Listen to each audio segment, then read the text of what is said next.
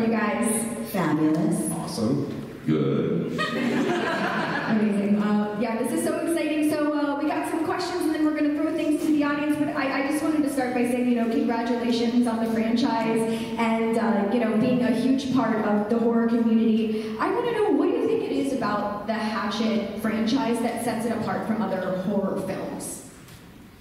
Well, I think the timing of the first one, because the script went around in 2004, and everybody in town passed on it because it got me a lot of work, like writing work, and the response was always, we really like the writing, but this will never get made because, the famous story that a lot of people know from a major studio, which I won't say who, Universal Studios, said this will never get made because it's not a remake, it's not a sequel, and it's not based on a Japanese one. And so I made that the tagline on the poster when it did festivals, and then could not get a meeting at Universal for like 6 years after that. But that was exactly why we wanted it, because if you remember way back in the mid-2000s, everything was a remake, a sequel, a remake of a Japanese movie, or PG-13. And I was like, I really was just sick of the mean-spiritedness, like the torture porn and stuff. Like, it should all exist, and I like all of it. But for me personally, I always liked, Freddy and Michael Myers and Jason and Leatherface, and like, they were fun, even though they were violent and sometimes scary, but they were fun. And so I was trying to just bring that back again to the stuff that I grew up on. So we made it independently, and I screened it for my talent agency at the time, and they passed on repping it because they said, we represent film festival movies, this is not a film festival movie. And then I got into Tribeca, and I'm like, I think this could be a franchise, and they're like, it'll never happen. So every step has just been from people telling me no, and like, that's probably the best way to get a product out of me, tell me no, and then I have to do it just to be right. So,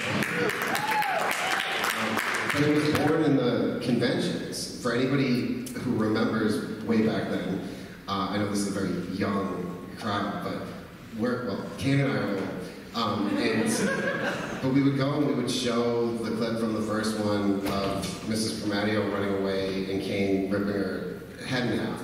And the audience would, there were some conventions we'd have to show it a second time because the audience would demand to see it again. But I would just tell my story. But I was like, convention. And I've been saying ever since then, why aren't more of the newer filmmakers here? Why aren't they doing that? Like, these are our people. These are who we make it for. And then finally, Damien and David from Terrifier, you saw them doing it for the last like 3 years. And everyone had missed the first Terrifier. But then the second one comes out and fucking boom, which is so fucking great to see. So, I mean, slashers will never die if they're made, I think, from the right, I guess, point of view or whatever, if they're made with love. And that's, I know people get frustrated because it's so many years between Hatchet movies, but we only do it when we're ready to do it. And it's the same people who do each one, and I think that's why the franchise has held up. Yes.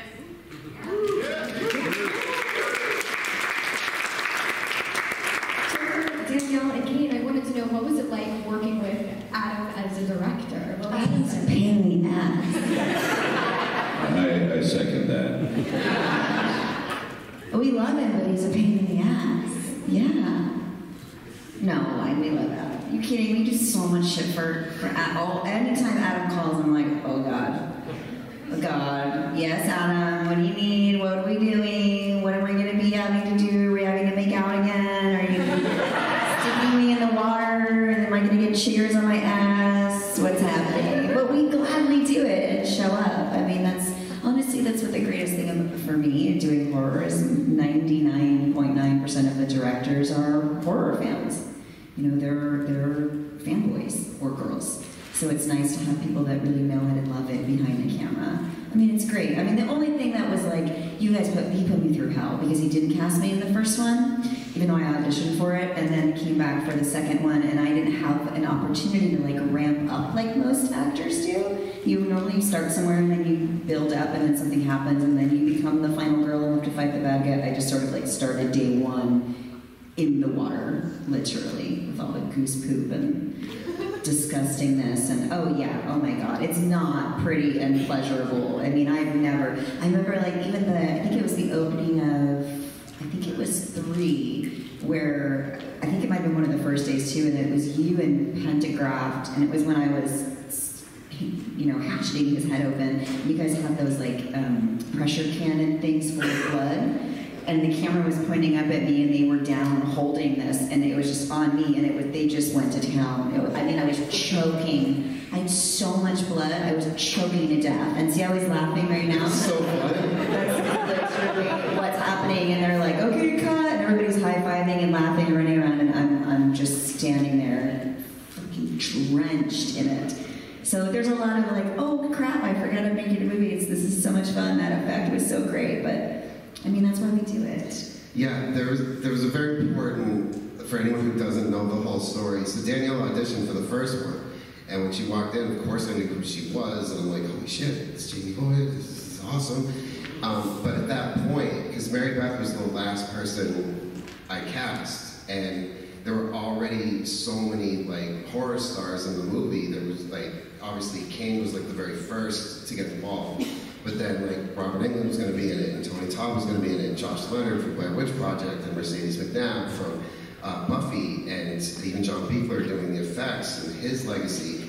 And I was worried, because the movie's also funny, that people would think it's like a spoof of horror movies if I had one more horror legend. So we went back and forth, and ultimately I went with an unknown named Tamara Feldman, who was great. But then when the sequel happened and the first one had become a big success, she took like some really bad advice from agents who thought like now she was this huge star, and it just wasn't going to work out. And I'm like, now what do I do? Because I remember you called me. I was shooting Stakeland in upstate New York, and you're like, hi, so yeah, I know I didn't cast you, but replacing her, and I'm so sorry, and would you be willing? I was like, yes, Adam, I would love to. Well, no. So, I've never had to eat more shit on a phone call. And she goes, yeah, she goes, admit you were wrong.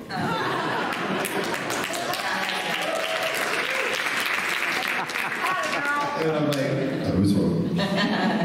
But it was also my first opportunity. He gave me my first opportunity of being a lead in a horror franchise again.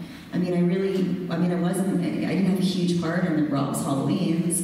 I mean, this is really the biggest character and the most like acting flexing I've been able to do since Halloween 4 and 5. And the position I was in, it's like, what do I do now? Because there were 3 movies planned from the get-go. We even showed the weapons he was going to use in 2. When you go back and watch part 1, you see the big chainsaw behind Mary Beth in the barn. Like, it was all planned out. Even down to the fact that Victor Crowley is half black. Like, that's why his hair is the way it was. And like, Kane knew that, and John Beekler knew that, but no one else knew the full backstory yet. But now I'm like, do I scrap all that because the actress is going to have to change? Because nobody likes it when there's a big change like that. So I'm like, yeah, but it's me. Right. It's not like she's replacing me. She would have been fucked. Right. The only way this is going to work is if we go to the greatest screen queen of our generation, and then, because initially when fans were like, wait, the same person's not, oh wait, who is it? Oh, all right, great. And then it was just like, remember when you guys wardrobe went and got her clothes out of storage from wardrobe? I mean, she's way taller than me. She's taller and skinnier, and they were like disgusting still, like crunchy, gross. We forgot to wash them. I'm like, you guys, I can't put this, like, can we just try to find a copy? I gotta wear her clothes? Come on. So we finessed it. Kate, what was it like for you the first time that you had everything put on and you looked at yourself in the mirror before going to set? Well, I mean, first of all, it was an amazing process just working with Adam from the beginning. And, you know, you play a character like Jason, who has had 6 films before I ever started. So, you know, I kind of didn't want to discount what had been done, but I still wanted to kind of make it my own. But working with Adam and the Victor character, you know, I could have a lot of input as to character traits and stuff like that. And, you know, nobody has seen the character, so it was really enjoyable to develop that from the beginning. And when I first read the script and, you know, I see I'm going to grab a woman from behind and rip her head apart by her jaw, I said, boy, that's for me. I didn't think anybody would be as fucked up in the head as I am, but Adam beats me. Not literally, but... and, you know, then we did some makeup tests, and, you know, I saw sketches of the makeup, what we were hoping to do, and I thought it looked pretty terrifying. And, you know, it's a long makeup process, 3.5 hours of putting the stuff on every day before you start shooting. Most people's work day is almost halfway done, and mine hadn't even started by the time I was ready to get on camera. But the makeup looks so good and so terrifying that it was really fun to be a part of something like that from the beginning. And then when you see that there's such an abrupt end to the film, the first one, that is something that most people can't pull off. This is a new franchise. Everybody thinks they're going to do more than one, and most of the time it doesn't happen. But for Adam to have the confidence that he could abruptly end it without really coming to a conclusion in the first one because he wanted to pick up the second movie from that moment, I thought was incredibly risky, but it showed me how much dedication he had to the story and the character, and I just think it was a brilliant way to do those first 3 films like that. And I know I asked you this before, but I don't remember. Did you always have the idea of having Perry Shin in every film from the beginning? Once we were halfway through shooting the first one, and he had said, my brother hooked me up with this job, I was like, I'm going to bring him back as the brother. We'll just put some facial hair on. Because Perry Shin, I don't know if any of you guys have ever gotten to meet him at a con. He's on General Hospital, so he doesn't get to do that many cons. But he is like one of the greatest human beings you could ever meet, and he makes every set better, and he's just so professional. And the night before we started filming Hatchet 1, his daughter was born. And so the rest of us were like, I think we were like 30, most of us, a lot of the cast was like 21, 22. So it was like a giant party. Not for me, because my heart's in my throat and I'm like sick and I'm like, I didn't make my day and I got the shots and the fuck. But the cast was partying all day long, and then we would shoot all night. And Perry would have to go home and take care of a newborn. And this is, I'm sort of going on a tangent here, but when I wrote the sequel, I'm like, I named the character after your daughter. And he's like, oh, really? I'm like, yeah, her name's Avery. And then he reads the script, and he calls me back, and he's like, so, did she have to be getting fucked from behind by a headless corpse? And I'm like, oh, yeah. Oh, that happens, too. He's like, I'm going to have to wait a bit to show her this one and tell her she's named after But then, when we were doing the second one, it was like, he had to die, of course, but I'm like, I'm just going to bring him back and just make it a joke where someone says, like, it kind of looks like, oh, we all look the same, don't we? But, so obviously Andrew, his character in Hatchet 3, is the survivor. It's almost like he's learning through the movies, even though these different characters, like how to survive one of these, like fucking hide. Like Marcus has the right idea in the first one, climb a tree, at least you'll see him coming. If you, or for those who don't know, in the fourth movie, his character's promoting a book called I Survivor. And it's a big story point in the film that he's like doing autograph signings for his book, even though a ghostwriter was assigned to him and there might be some stuff in it that isn't true, and he gets called out on that in the film. So we actually did write the book. I think there's 3 left at my table right now. You can buy it on Amazon, it's an audio book as well. But I was like, how cool would it be if fans could actually own that book? And it's a real book, and it's his autobiography. And it fills in everything that happened between Hatchet 3 and 4. So you see what happened in those 10 years. And it might set up things to come. And so on the tour, you could get the hardcover version, and everyone bought the book. And the book is sold really well, but every time people bring it to my table, and I'm like, so what did you think? They're like, what? Like, what, the book? They're like, oh, I didn't read it. Why? They're like, reading. We even printed it really big. And I'm like, there's an audio book. Can you just tell me? And I'm like, no. I wrote the book twice because I didn't think it was good enough the first time. So I scrapped it and wrote it again. I cared so much about this book, and so many of you guys own it and never read it. It's like, oh no, I just put it on my shelf. Sweet. How do you how much time do you spend thinking about creative ways to kill people?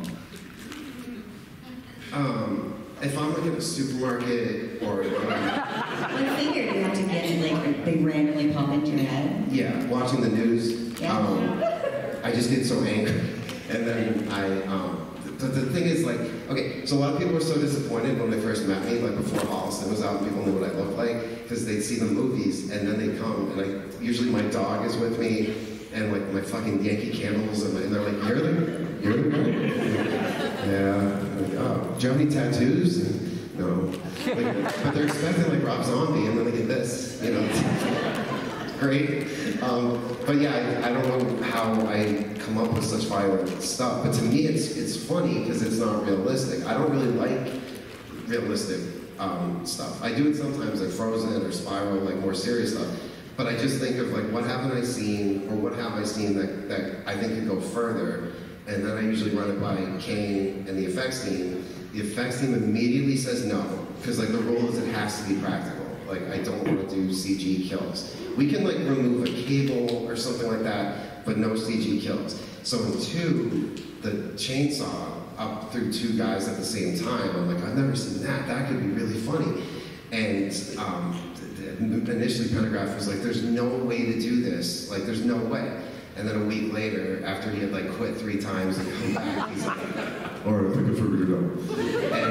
And so that kill, which by the way, we're going to show you guys something really interesting. Okay, so that kill, the chainsaw is a redwood chainsaw. It weighs 125 pounds. So even Kane can't carry that. Like, it's impossible. So there's 2 other dudes who have it on a cable that's running to the top of the stage, and they're walking with Kane. The blade is obviously put in post, because you can't, unfortunately, put a spinning chainsaw blade between 2 actors' legs. Fucking rules.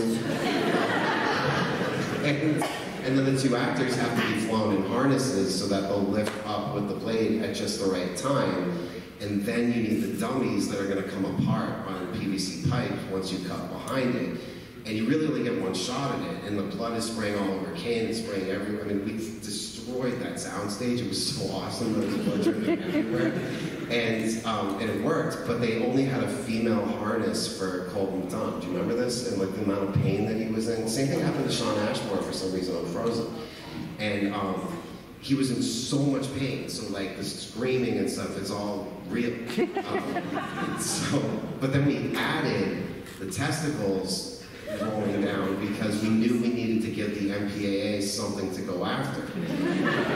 And I'm like, so they'll get all upset about that, and we'll cut it, but then the balls are going to come back in Hatchet 3. And they're like, stop it. No, they're not. I'm like, no, trust me, it's going to be really funny. There's going to be balls hanging from a tree. It's like, what the fuck is wrong with you?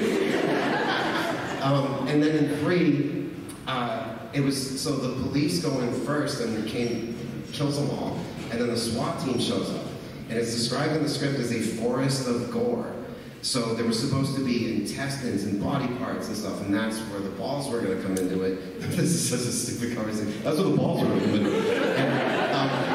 And so it took 6 hours and like a ton of the budget to create the forest of gore. The crew, so for all my stuff, the crew shirts are always takes on concert shirts. So for Hatchet 3, it was like the Slayer logo, and then on the back it lists all the shoot dates at like as if they're tour stops. So it says Forest of Gore. That was the title of the tour.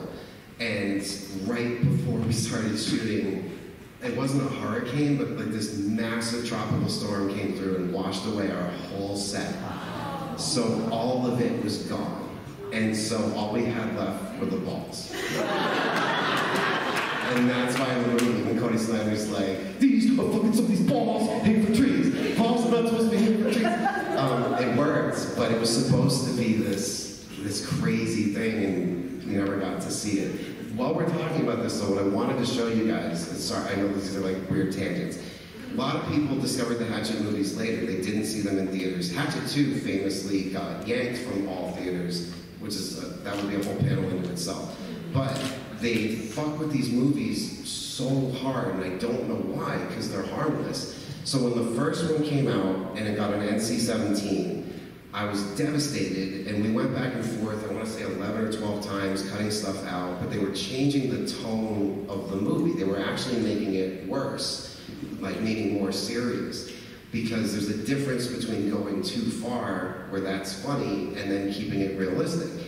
So, on streaming, Amazon, I think whenever they were on maybe Hulu or something, they don't tell you that you're seeing a censored version. You don't know that. So a lot of people are seeing these films for the first time and they don't even realize they're not seeing the actual movie. So like on the first one, so I famously went to trial over the first one thinking I could beat them. And you can't win. But I thought I could, and because I thought I had a good point. I'm like, right now everything's torture, and it's mean-spirited and depraved. No one even smokes a cigarette in the first Hatchet movie. There's no sex. Nothing in this is realistic. It's a bunch of comedians. The blood is like Monty Python. Like, why are you being so hard on this one? And it was because it was independent. And so there's a documentary called This Film Has Not Yet Been Rated by Kirby Dick. If you ever get a chance, watch it. Those are the exact people I faced off with. So I go to the trial.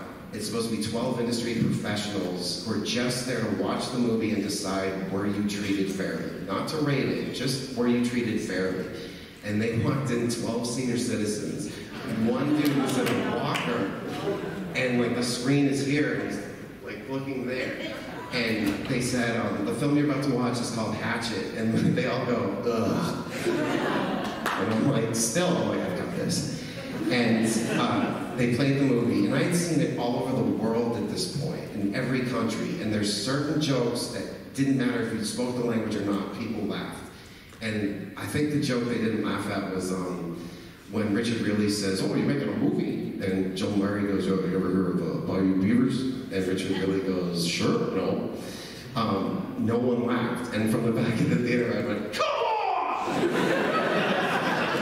And so then I got 15 minutes to make my case. Joan Graves, who was the head of the MPAA, gave her case. And I used as examples, I used Saw, Hostel, and the remake of The Hills Have Eyes.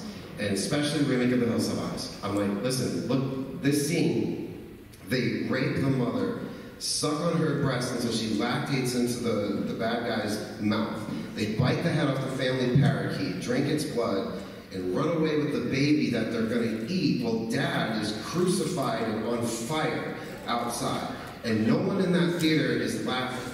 And you guys gave that an R. But this, with a gas-powered belt sander, which doesn't exist in real life, and a undead swamp ghost, like, how is this fair? And I'm like, I did it.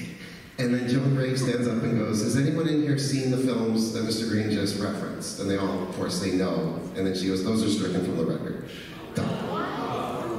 They even banned the poster, the black poster that's just the hatchet blade, and said it's pornographic. Like, so I had to change everything. So when that movie opened in theaters, that opening night, it was so exciting to go to the ArcLight Theater in Hollywood and buy a ticket. Like, we did it, we're in theaters. and then watched this movie play that had like nothing left in it. And so with Hatchet 2, I'm like, let's not put this in theaters. I just want to go straight to video so I can do what I want. And Dark Sky was like, absolutely. So I fucking went for it. And then all of a sudden they're like, we've got great news. The movie's going to be in theaters. So I'm like, oh, no. They're like, no, it's good. AMC has just started this new thing called AMC Independent. It doesn't need a rating, so it's going to play in major multiplexes. It'll be the first time since George Romero's Dawn of the Dead that a horror movie plays without a rating. And I was like, oh my God, I finally win. This is great. Well, when you do press, they bank the interviews. Sometimes they'll do the interview a month in advance. All of a sudden, the week that Hatchet 2 is coming out, we get word from AMC, stop talking about the rating. Now, if you've ever seen the trailer for Hatchet 2, it's like, buckets and buckets of blood, like gore, like you've never seen. And the whole thing was that it was unrated. And I'm like, what? And they're like, just stop. If a journalist asks, we're gonna jump in. There's a publicist from AMC on the phone, a publicist from Dark Sky, and they'd be like, so this is exciting that the movie's coming out with that, and they'd both be like, no, we're not talking about that. So I knew something was amiss. And then Entertainment Weekly ran a story. There's a picture of me with duct tape over my mouth, and it says, Adam Green calls the MPAA evil. And I'm like, oh shit. I had done that interview a month before, and I had told this whole story. So Hatchet 2 opened on Friday night. Danielle was in, I think you were in New York. Kane, were you here in Florida? Or you were somewhere? Yeah, I can't remember. I was in LA, Tony Todd was in, I think, Chicago. Like, those midnight screenings alone, if that was it, it would have already done well. And then on Saturday, gone.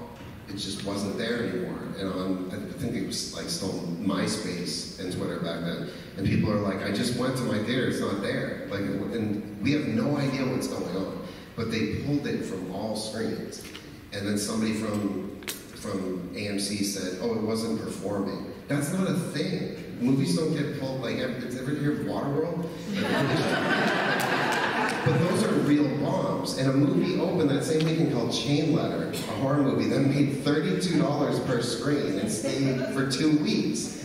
So it was devastating, and I couldn't say anything. My lawyers are like, you're gonna make other movies, you gotta work with the studio system, let other people have this argument now. And I just sit there and watch when people are like, Adam Green pulled his own movie from theaters as a stunt to publicize. Like, I love that people think I'm that powerful, but no. But the R-rated version of Hatchet 2, which is what most people see when you stream it instead of buying the Blu-ray, or seeing it on a place like Screenbox or Shudder, where they make sure that you're seeing the real version. This is what happens. I hope we really do have this clip, but I didn't just set it up for 10 minutes. We do have the clip, correct? Okay. That was one of those. First you're going to see the R-rated version, which is what the MPAA wanted you to see, and then you're going to see the real version. Now for some of you, this might be the first time you even see the real version based on where you streamed the film. But you'll see they changed the whole tone of it, because hitting somebody in the mouth with a hatchet 3 times is kind of fucked up. But hitting them 30 times is hilarious.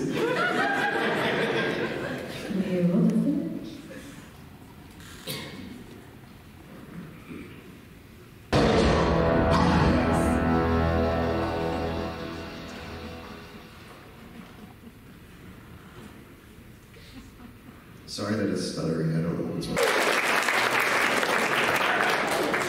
So be careful what you stream, because they don't tell you.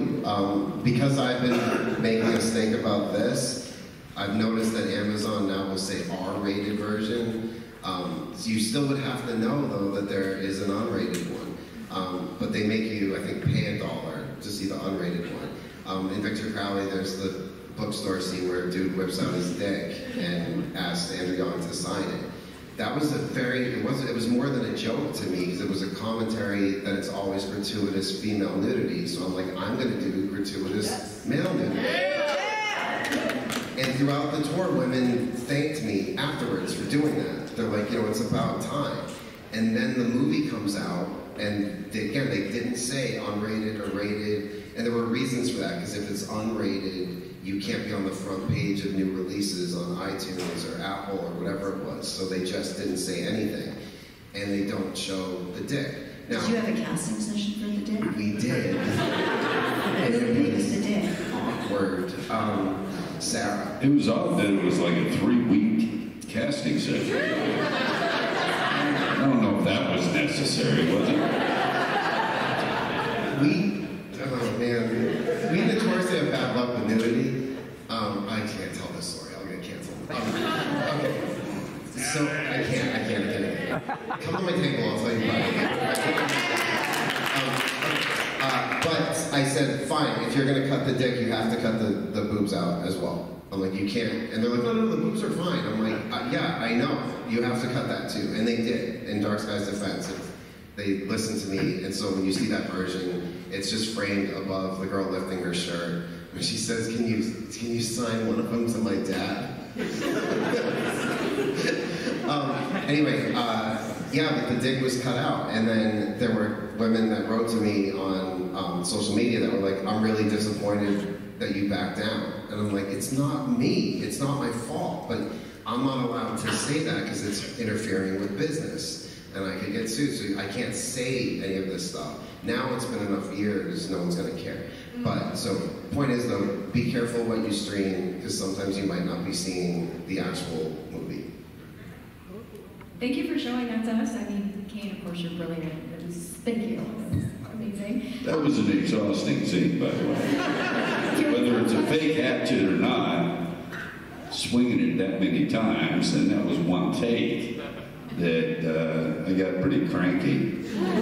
So the next scene was extra violent, but... I don't think people realize how tough they actually are. Like, maybe with Kane you do.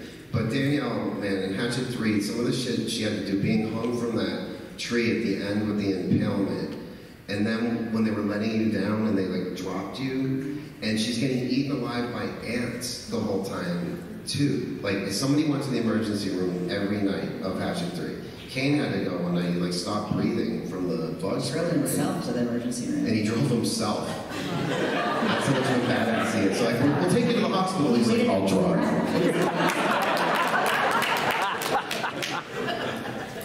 So we have about 10 minutes. Should we try to take a couple questions from the crowd?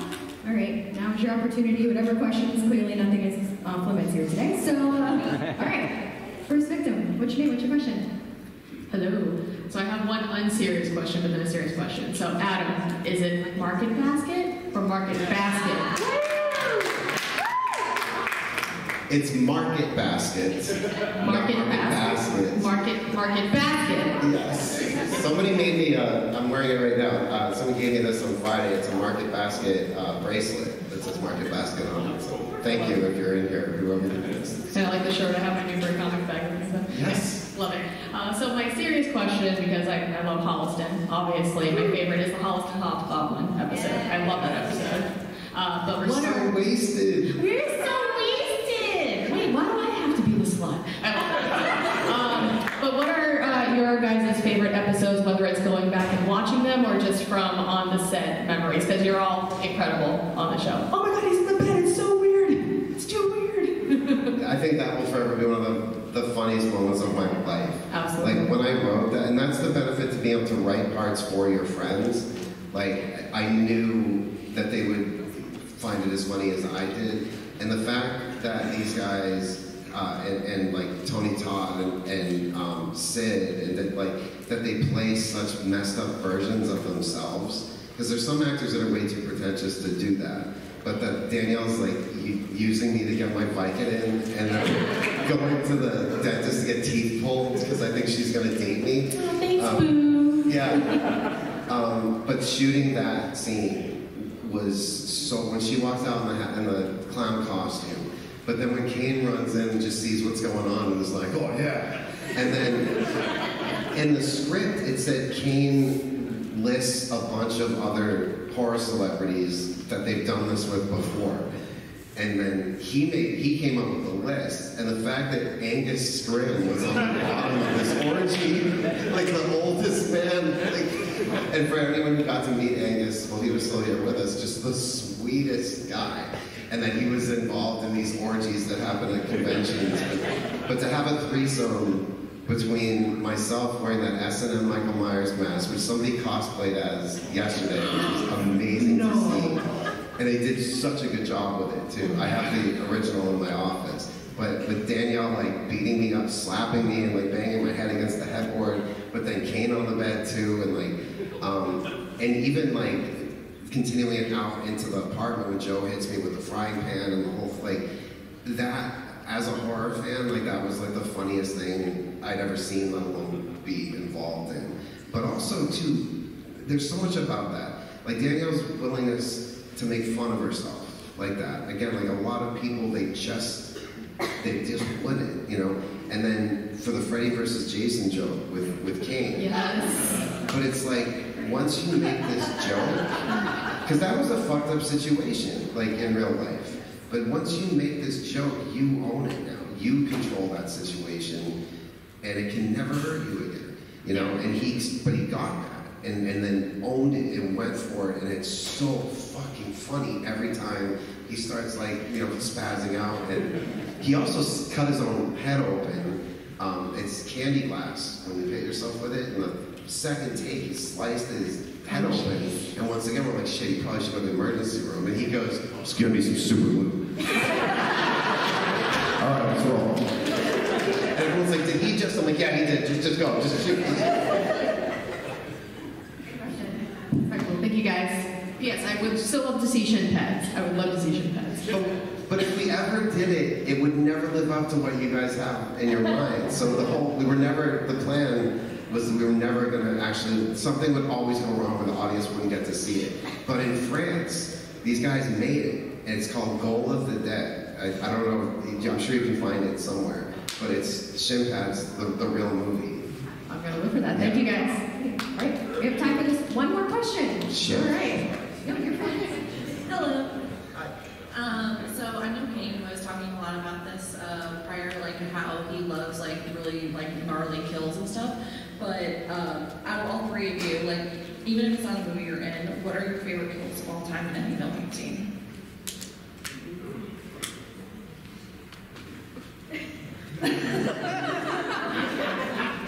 This is like the least amount of horror movies here between the two of you guys. Okay, if it's not one of my own, I still think The Sleeping Bag.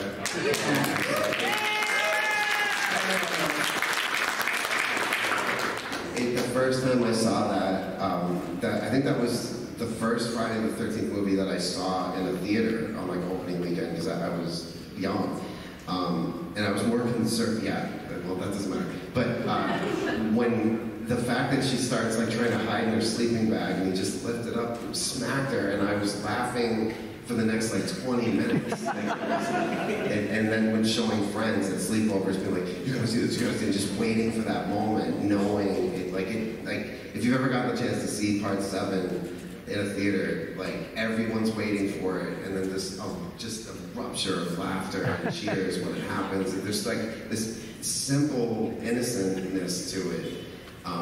But yeah. Have you ever seen anyone? I saw someone at a show a couple months ago dressed in that, sure. carrying the sleeping bag around. Yes, there have been a couple of times we've done photo ops and somebody brings a yellow sleeping bag in. And So good. I think that's pretty creative. That's still my favorite Jason kill, followed by Frozen Head and punching the guy's head off.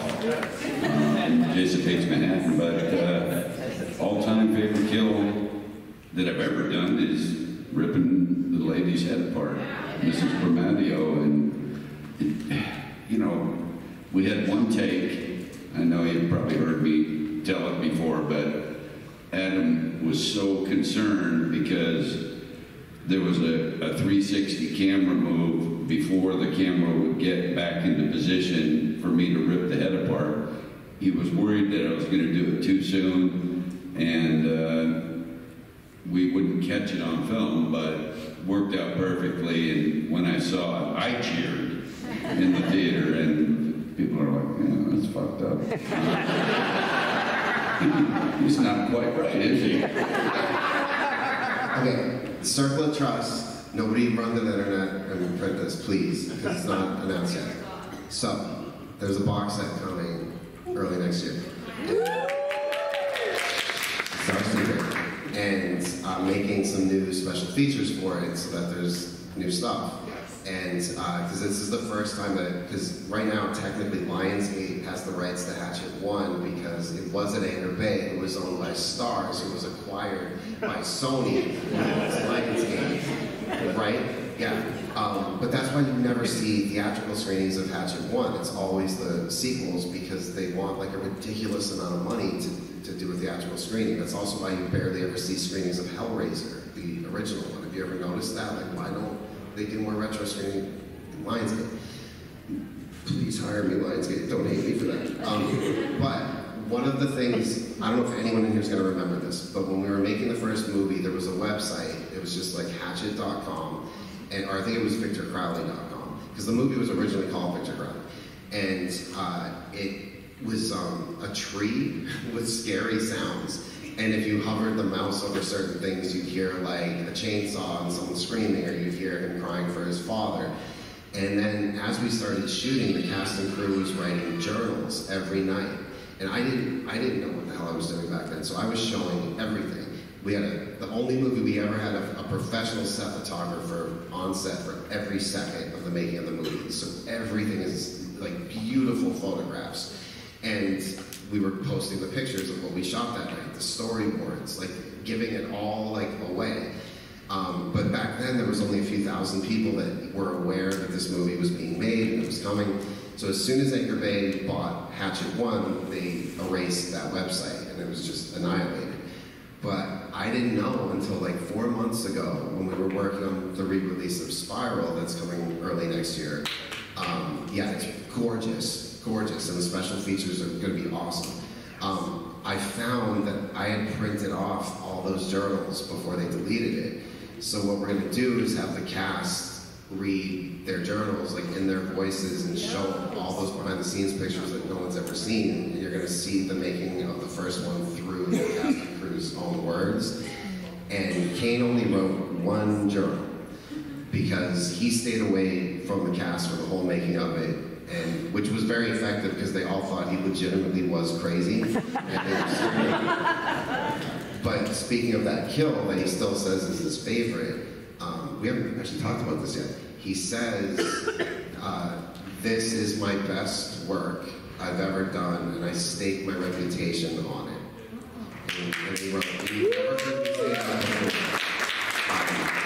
So even the cast and crew, they don't know about this box set yet. Like, this is the first like anyone's hearing about it, but it's not supposed to be announced yet, so please don't post it online. You can, once it does get announced, you can say, I knew first, or whatever, but just please don't.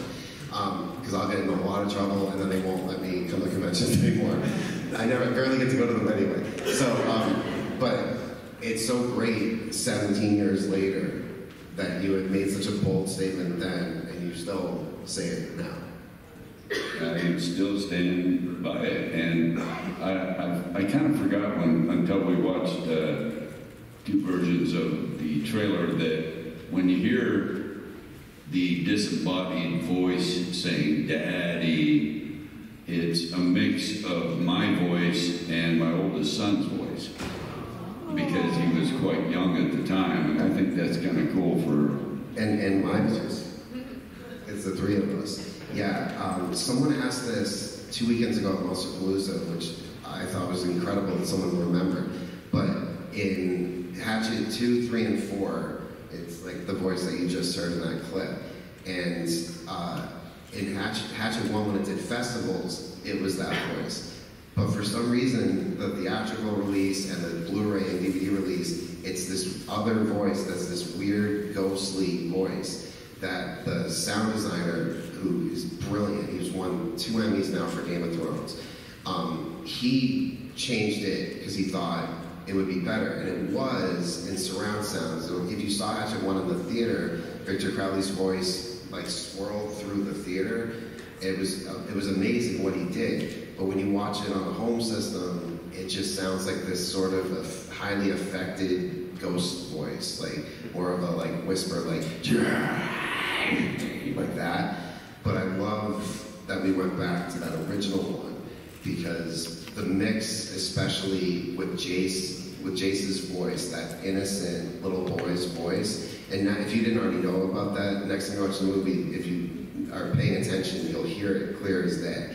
But I love that the little boy who's scared and tortured by people and bullied, that you hear that so loud and clear if you know to listen to it. Because the best villains, you have to have some sort of sympathy for them. If they're just evil because they're evil, you can only go so far with that. But Victor Crowley's a very tragic character. He didn't ask for this. It's not his fault. And he's paying for the sins of his father, because his father cheated on his mother when she was sick, and the whole thing, and the curse. But same thing with Mary Beth, where it's because her father was involved in bullying Victor Crowley and ultimately how he died, that she's now paying for his sins. So that moment at the end of 3, when they're standing in front of each other and Mary Beth has the urn and is like crying and saying, I'm sorry. It's just not something you normally see in a horror movie. Same thing with when Tiffany Shepis died in part 4 with because everyone's like, why did she have to be pregnant? Like, why did you do that? You made it so much worse. And I was working through my own shit in that, because that was my divorce movie, which is probably very obvious from the opening of it, with 2 people getting engaged and then fucking slaughtered. We'll be together forever. But in that moment, I'm like, all I ever wanted in life was children. And I'm like, I'll never have kids now. My whole life is ruined. And that's why I did that. But for a slasher movie, there's so much else going on. But when you have real actors doing that stuff, I mean, Kane won Best Actor at Fantastic Fest that year. Did you ever think that was gonna happen? No, of course not. I mean, you just do what you do and you enjoy doing, but never expected anything like that. And I was very honored. And Danielle bringing this gravitas to this character, and where it's not just being a badass or screaming or running away, but in that moment, watching the 2 of them. Same thing with you and Tony Todd in the voodoo shop.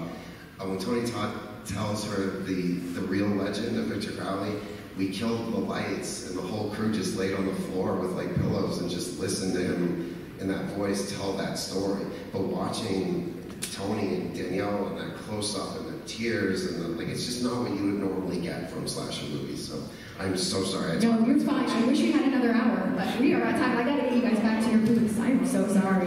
But our booths are right near each other in the corner.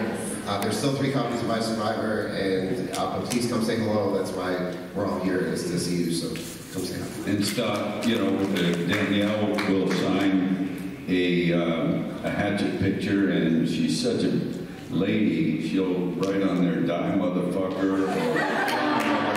No, I write, "Fuck you." I write, "I've been waiting for you, motherfucker." Go to hell. Go to hell.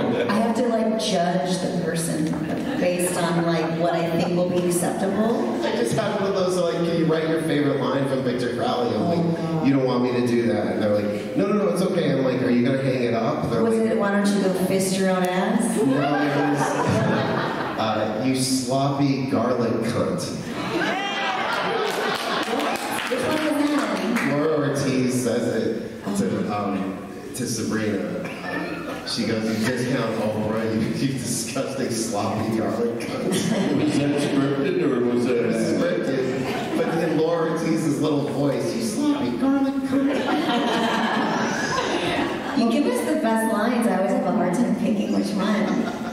Well, thank you guys so much. This has been Thank so you, much guys. fun.